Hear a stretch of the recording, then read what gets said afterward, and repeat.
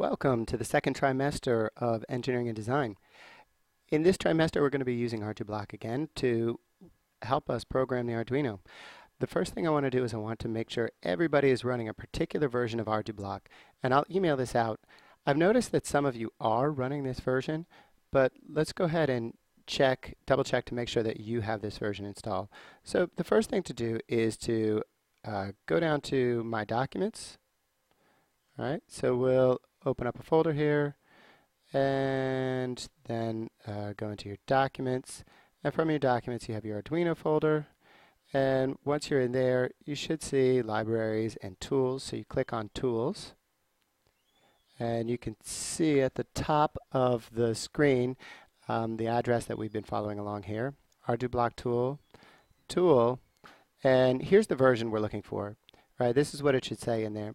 If you don't have this version, you can go ahead and delete your current version and copy the version from the email into this folder. Don't worry about your programs. Your programs are stored in a separate space, so when you delete this, you will not lose your programs. Go ahead and pause the recording while you accomplish that task. Okay, now that you've got that done, let's go ahead and look at the basic requirements of every Arduino program. Every program that you make for the Arduino has to have these two functions, setup and loop. And the Arduino has to have exactly one copy of each. So you notice here that on the control panel we've got both these options here. You can only have one, and you must have one. You cannot have any more. When you go ahead and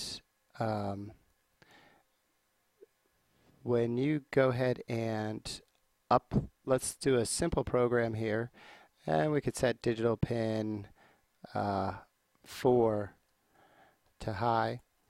You'll notice here that when we try to upload it to Arduino, it's not going to work because it says there's multiple loop blocks, because you can only have one loop block and one setup.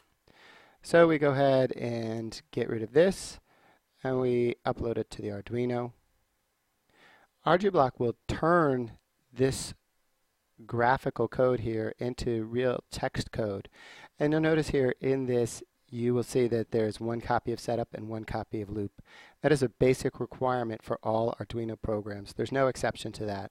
So when we go ahead and do a program with just this loop right here, and we upload this to the Arduino, you'll notice that even on this one here, again, it looks the same. You have a setup and loop. The Arduino has automatically created this. And just to prove that this is different than the last one, we'll change this to digital pin 5, and we can upload it to the Arduino. And you see now that it's 5, and it's got the setup and loop here again. So it automatically does one copy of each. It has to have exactly one. Will not work with any more or any less. Now let's look at the setup versus the loop and see what's going on differently in each one. When we look at Arduino, let's go ahead and pull out this one here. This one allows us a little bit more advanced control of our Arduino. When you put anything in the setup here, it runs once at the beginning. When you put anything here in the loop, that control structure will keep repeating whatever is in there again and again and again and again. So if we wanted to just do some serial communication, we'll just put a message in there, and we'll say this is the setup. And then we'll do another one down here. We'll say, all right, this is the loop. Now, just to give ourselves a little bit of time to open the serial monitor, we're going to put a delay in here. And you'll notice on this version of Arduino, the delay is in the control, the yellow control.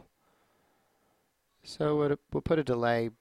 First thing here, we'll put a delay for about 8 seconds, right? 8,000 milliseconds, and then in between each one here, we'll put a delay of 1 second. And so we'll go ahead and upload this to Arduino, and I want you to make a note on your paper of what happens with this program and explain why that is. When you first load it, remember that you might have a little bit of a delay because we programmed it intentionally to have a delay. So don't be surprised if you have to wait 8 seconds or so for something to happen. Also be sure that you open the serial monitor, because that, by pressing this button right here, that's where your text is going to show up. Now the situation could arise where you want your Arduino program to stop, but you'll notice that the way it's constructed, unless you do something special, it will never stop. It's designed to keep looping and looping and looping. And that's where we're going to take advantage of what's usually considered a programming mistake, called an infinite loop. So what we can do in order to make an infinite loop is we can go ahead and do something like this. Use what's called a while command. And we can go ahead and we'll need a test.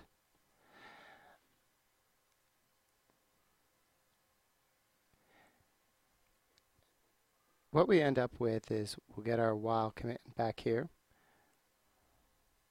and we're going to do a test. We're going to say while 1 is equal to 1. That's always going to be true. And while 1 is equal to 1, we're going to have a delay of 1,000 milliseconds. So I want you to go ahead and upload that to your Arduino and open the serial monitor by pressing this button right here. If the serial monitor doesn't pop up, you might notice it's available down here under the Arduino icon. So go ahead and run that and let me know what happens. Flowcharting is essential in programming. It helps us to visualize what's going on with the computer, what decisions it's making, and how the program flows from one command to the next. These are the basic symbols involved in flowcharting. What we're going to do now is we're going to create some simple flowcharts for the previous 2 programs that we've done. So if these are symbols, let's look at how we would put a flowchart together. First thing, we can start with the setup. We've got the rounded corners. Rounded corners start or an endpoint here. So we could call this setup, or we could call this start. And then we have an arrow symbolizing that that's the flow, the direction that it's going to take. And this is our program setup first loop. So next we're going to print this is setup. This part is in the setup of the program. And then we're going to go ahead to the next step. And in the next step we have this is a loop. And then finally in the last step we have wait 1,000 milliseconds. And you notice here in this one the flowchart goes back up and circles back upon itself. All right, now let's go ahead and take a look at the other program that we did, and that was our fake terminating of the program.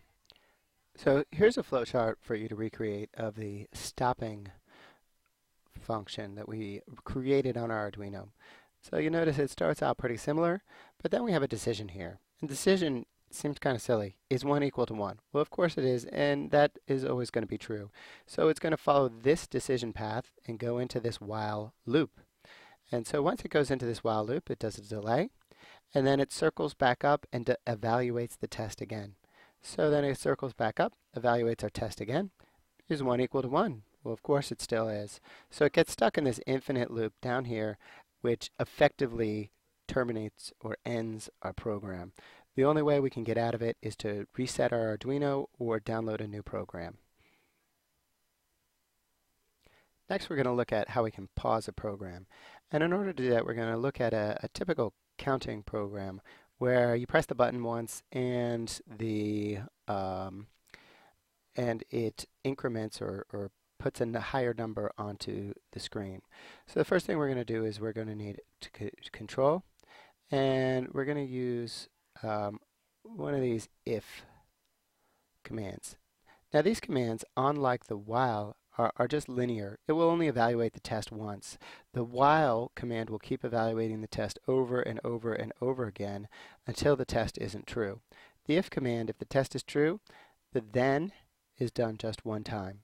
So let's go ahead and look at what we can evaluate. And so let's do a test if digital pin. We're going to have to use the orange one with the curved brackets. And we'll do digital pin. And on your pre-built board, digital pin is in, we have a button in digital pin 12. So if digital pin 12 equals high, then we want to count up a number, right? So we'll declare a variable in our setup. The variable will be counter. Right? When we declare a variable, we'll go over this a little bit more later, but basically we're telling the program to set aside a space in its memory for this number. Right? The program needs to know what it's going to have to do and what it's going to have to store as it goes along. So we want it to remember an integer that we're going to call counter. And then if the digital pin 12 is high, we want counter. Let's add 1 to counter. So we're going to start off with just counter, and we'll clone it. And counter is going to equal whatever counter was beforehand plus 1.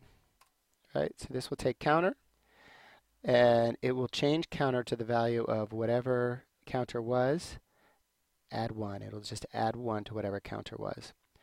Okay, now we want to go ahead and print line. So after this loop, we'll do communication and serial print line.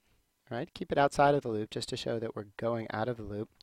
And we'll say this text will appear on the screen. It'll be counter. We're going to need the glue here for the integer with the pointy edge. And we'll clone counter and put it right in there. And let's go ahead and upload this to our Arduino and see what happens. Be sure to open the serial monitor and press the button that's in button 12. It should be the one that is close to the green LED on your board. So here we've got counter scrolling rapidly, and you notice when I push the button, I've just pressed it once, I press it pretty quickly, it counted up to 5. There we go, we counted up. I tried to press it as fast as I could and went to 8. So now this isn't very useful for a counter because if it's going to count numbers, we want it to only go up by 1 each time. So, and our solution is going to be to use a while block. The while block should be programmed like this. It has the exact same test as the if block, and you could even clone this from here and copy it down here, and we just put a delay, 10 millisecond delay, and we kept the same counter. So go ahead and upload this to your Arduino, open the serial monitor, and press the button to see the difference. Now you should notice that again you get counter scrolling pretty quickly down the screen, but this time when you press the button, right, if I press and hold it down, it stops. And it doesn't actually change the number over and over again. So here we've effectively paused the program while this button is being pressed. So what this does is it gives us a useful method of actually counting how many times the button is being pressed without counting really, really, really high if the button is just pressed and held down. Now the next thing to do is to construct a flowchart of this program. And in this flowchart, you'll have 2 diamonds because there are 2 decisions. All right, you'll have a diamond here with 2 paths leading out of it. All right, this test is true or false or yes or no. and you'll have a diamond here with two paths leading out of it, right? You should notice here that with this diamond or decision, both of the paths leading out of it allow the program to progress and move forward, right? If this is true, right, it goes to this and then it keeps going on to this. If this is false, right, it just skips this part and goes directly to this diamond right here. With this diamond, the two options will either allow it to bypass and go right down here to print line and show our counter on the screen, or it will go into this loop and it will delay. And after the delay, it will reevaluate this pin, and if it's still high, it will go back into the delay. So you have a little loop here that actually goes back to an earlier part of the program. All right, so go ahead and see if you can get a flowchart. Let me see it when you're done, and if you've given it a shot for a while and you still need help, make sure you're giving it an honest try. But if you still need help, let me know, and I will walk you through it.